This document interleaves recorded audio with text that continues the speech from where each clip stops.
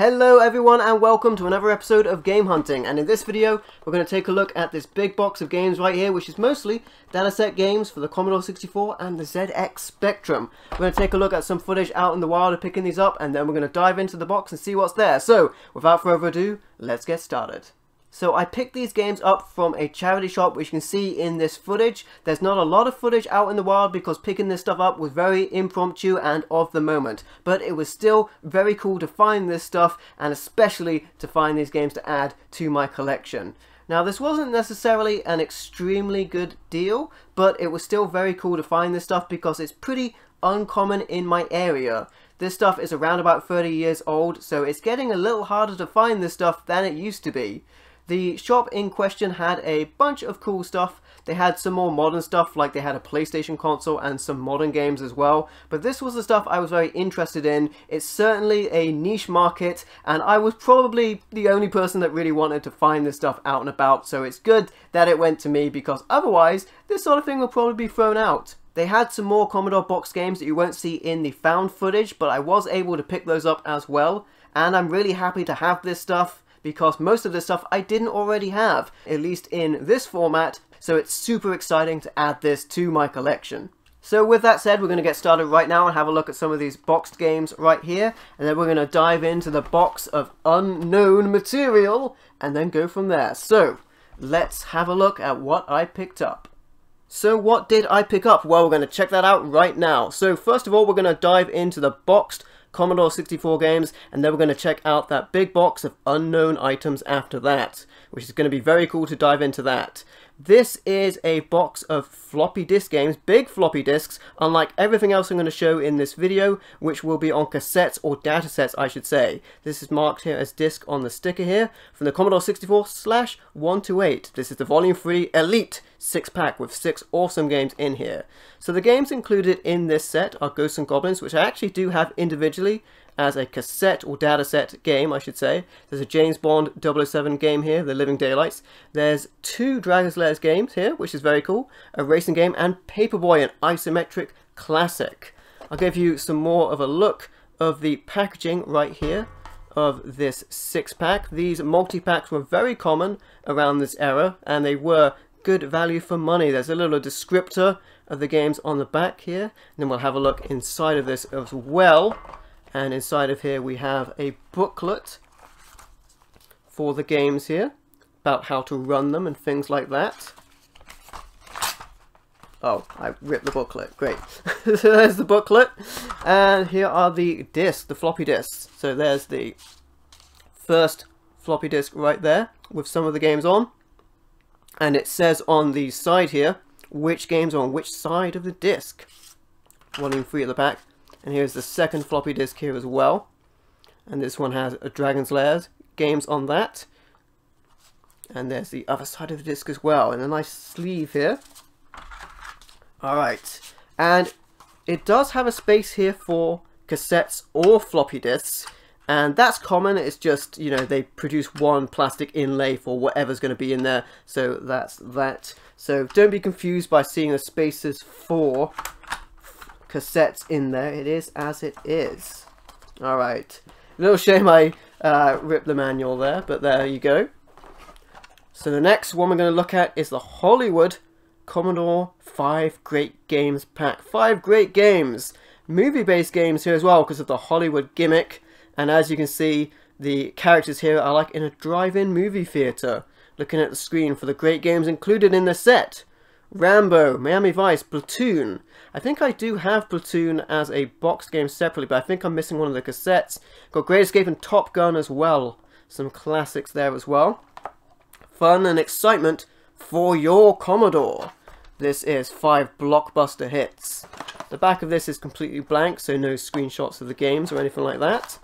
And inside of here, we have the cassettes for individual cassettes or datasets, I should really say. Each of these has different games on them. So as you can see, this one here has Platoon. It's a fast load as well. Something I was very jealous of as a Commodore kid. Now it wasn't quite the rivalry you would have overseas for the NES and the Genesis, as you would call it, or we would call it the Mega Drive.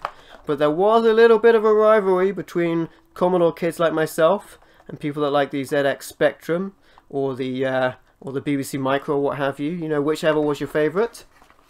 Alright, the next one we have here is the Mighty Bomb Jack. And I will actually say I was a Commodore kid way into the Windows PC days. I was still playing on the Commodore Amiga when Windows was getting popular, until I eventually, you know, gave up. So this, you know, look at the cover art on this one. This was very cool. I think this was one of the more expensive games individually, but it was still very cool to grab this. I mean, this wasn't necessarily a great deal, but it's much more exciting for me to find these games in person than it is to buy stuff like this from overseas on the internet. Alright, we'll have a look at the back of this box as well. There's some images of the game in action. Very cool cover, like I said, on this one. You've got a little bit of a synopsis here as well for Mighty Bomb Jack. Now, I think the insert of this one is missing, but we do have the data set here for Mighty Bomb Jack, and we do have the manual as well, telling you how to load up the game. Images in the manual as well, very nice to see. There is also this note here of how to use the keys, the key controls. It's nice to have the controls because it's very easy to forget those things. It's funny how games these days don't come with manuals. Alright, so with that, and that is an awesome cover on Mighty Bomb Jack, we will take a look at the big box of games right here. Big box of mostly Spectrum games, I will say. Mostly Spectrum games for this lot. And some booklets here as well. Now, like I said, I was a Commodore kid, and this is definitely, by the way, this is a box from Next. This definitely isn't a box meant to contain these. I was mostly a Commodore kid, so I don't have a lot of Spectrum stuff at this time. So it's going to be very cool to check this out, see what these games are, see what these unknown cassettes are in the other side here. But we'll have a look at some of these booklets first. Now, I have a boxed Commodore 64, but I don't have a boxed ZX Spectrum, but I imagine this is some of the paperwork that comes with your Spectrum if you had it complete in box. Advertisement of some of the cartridges there. Very cool, very cool. It's nice stuff to have. If I do grab a box, I can complete it with some of these. Here is the software and peripherals catalog. All of the software and peripherals. Let's have a little look inside of this and see what extra peripherals you can get for your system. Now, to be fair, I was quite jealous of how more compact this system was, and of course a fast load, because it took quite a while for a data set to load on the Commodore 64, like half an hour or so. But you know, you did have a lot of value cassettes. So the reason we had cassettes over floppy disks for the most part over here in the UK is they were cheaper. You could get it for very cheap budget ones in like your newsagents, for example. And it was just a really convenient way of doing it. But unfortunately, they didn't last very long. You know, like tapes, videotapes don't last very long. And yeah, there's some look at the arcade games on this system. Comparable graphically. I mean, I might anger some people saying that to the Commodore 64, but they had basically the same sort of, you know, capabilities, just whichever was your preference at the time. And I won't go through all of this booklet right here, but we'll have a look at some of the pages of this booklet, some of the games and peripherals available for the system, and all that sort of stuff. Get a printer, man. Remember that printer paper that had the holes on the side to feed it into the printer? And remember the days when your PC wouldn't work if you had the printer and you tried to load certain games, like that would interfere, you know, going on the older versions of Windows. Anyway, there's me reminiscing. ZX Spectrum introduction. I won't go through every page of this, we'll just have a look at the inside here. It's just an introduction, it's more technical stuff. There you go. Imagine that came with it. Here is PCW Games Collection for the Spectrum. Now we might revisit this book in a moment because I believe this goes with one of the data sets here. So I think this is for that. So I'll put this aside for now. And the last booklet we have here is the ZX Spectrum Micro Guide. A quick reference and Guide to the Basics and System Operations of the ZX Spectrum. There you go. Kind of cool to get this stuff. Nice little additions to have. Nice shelf eye candy as well alongside the games. Now, I will say, for these loose cassettes, I will be picking up some empty cassette cases to fill these out. So I will shelve these when I am able to get those cassette cases. I've ordered some off the internet, empty cassette cases to fill these up again. I know everyone wants me to get to this as well, so we'll get to that. But yeah, here's that booklet right there. Introduction. Micro guide. All of that sort of thing. Alright. Is he getting on with it? Get on with it! Okay, I'll get on with it. We'll have a look at some of this stuff right here. Have a look at some of the games. Right. First of all, we have Agent X2. Mastertronic release. These guys did a lot of games, ports on the Commodore 64. That was often a value range for Mastertronic as well. They did value ranges like Ricochet. And those were the games you could sort of get from a newsagent for really cheap. So that was pretty cool. Side of that one there, back of it. Sometimes they would have screenshots on the back there. There's the cassette. Oh, there you go. It was just improperly placed back in there. That's how that should have been. But there's some screenshots of the game. And there's Agent X2. Alright, there we go. That's a little hard to get back in there because the paper was bent on that. But there you go. It's back in its rightful place. Next game we have here is Androids. Nice. For the ZX Spectrum as well, 16 and 48K. Some information on the back there. $5.95 it was originally. So these games, because of the format, they were often cheaper than the alternative of floppy disks. There's the cassette for that one. They often have how to run the games on the inside of the inlay as well to help you out there. Chucky Egg. Very excited to see this in the bunch of games as well. Great game. I did give these a little bit of a clean over before I got them ready to show, but some of them have some dirt and grime that's not gonna come off, you know, not realistically without heavy cleaning. And I did check that all of the tape heads did seem to be unbroken, although some of them you couldn't really tell if the reel was damaged on the inside of the cassette. But like I mentioned previously, due to the age of these games, most of these probably aren't going to work anymore just because of the age and the format of this, but it's still really cool to have them. Alright, we got Hunchback here. Joystick compatible. But is it port 1 or port 2? That's me as a Commodore kid talking. For the Spectrum. Love this packaging here.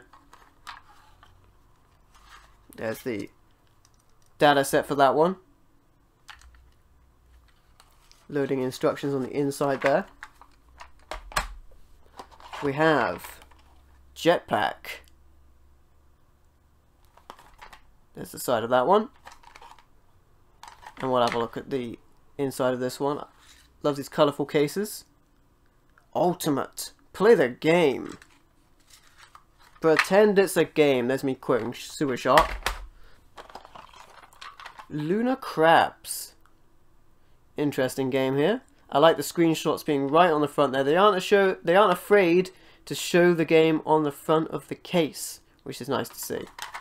Often they'll show artwork, you know, that the imagination would fill in the gaps, but often they would show artwork on the front. Not unlike videotape cases, where nowadays they often show like digital renders. I always liked drawn artwork, but this is cool as well, you know, show the actual game. There's Lunar Crabs. Here we have New Cyclone Attack in isometric perspective. That's like 3D. So there you go. There's that. Little damage to the inlay here, but that's fine. There's the... the one took a little bit of a beating. It looked like someone took a bite a cyclone attack. Maybe it was in a cyclone. Who knows? Next up here, we have Penetrator. Amazingly fast arcade action. It also includes a training mode. That's cool. There's a sticker here. We'll have a look at the cassette. Now, I do have a couple of tapes in my Commodore collection that are variants because of the coloration of the tape. They didn't always use the same color when they did multiple runs of the same game. At least in some instances. Match Point. Okay. Tennis game. There's that. Spectrum Pool.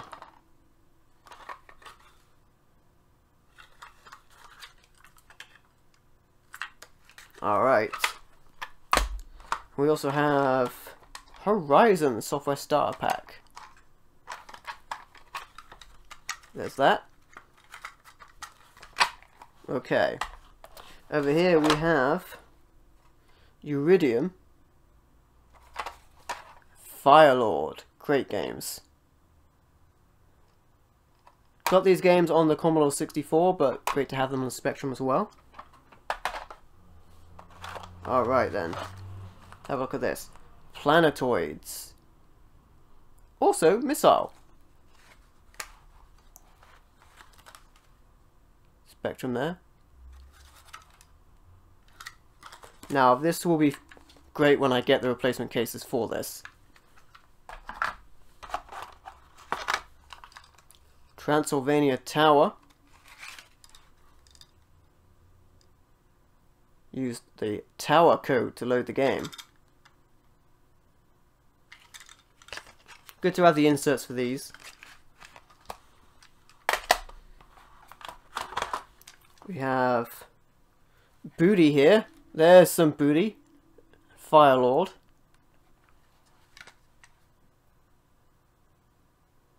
Alright. This one here is... Now this is unusual. One side of this is for the Commodore 64. The other side is for the Spectrum. This came free of a magazine, but that's interesting. One side for one system, one side for another. Taped to keep it working. It's an old trick from back in the day. Energy Warrior. It's on side B. Must say on the front here somewhere. Side B, there we go. Monica Wan.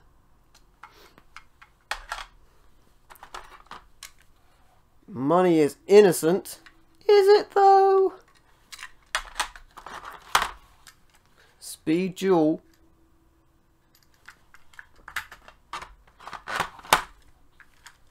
Space Shuttle. This one took a bit of a beating. Super Spy. Use Spy as a code to load the game.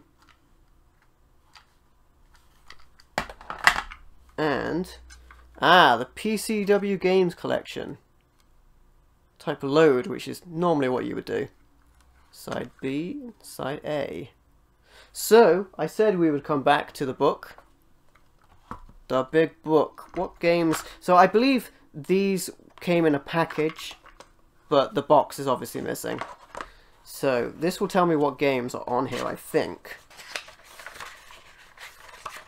And there's a lot of games on this collection.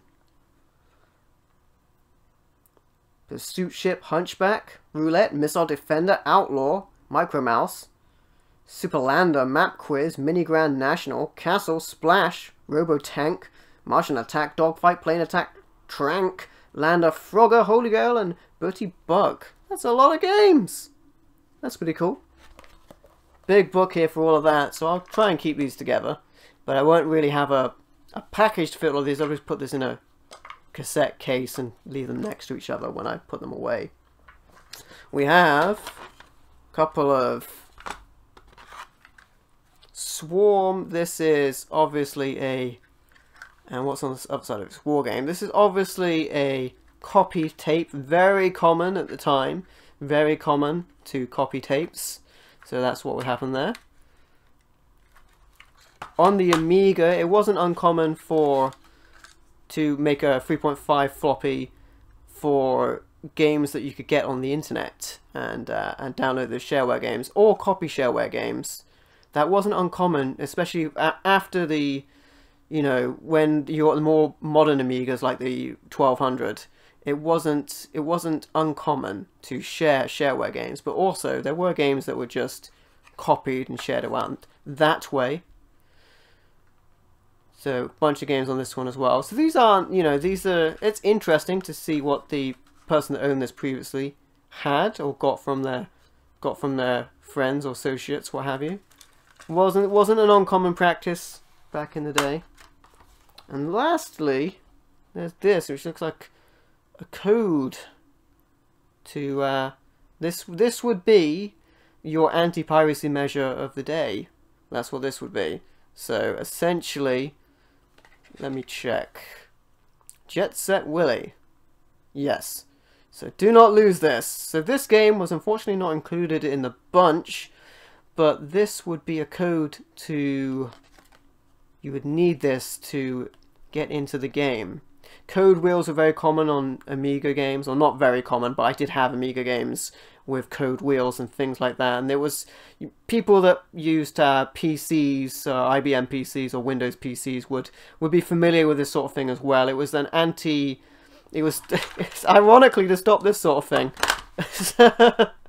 So yes, yeah. So that's pretty cool. If I do get Jet Set Willy, then I do have one of these to actually play that. So I'll keep this around just in case. Anyway, guys, there you go. Commodore 64 and Spectrum games for this game hunting. Thank you for watching the video. I hope you enjoyed it. Appreciate you watching. Don't forget to leave a comment. Let me know what you think. If you're new to the channel, don't forget to subscribe. I have been MVL. Thank you for watching, and I will catch you next time.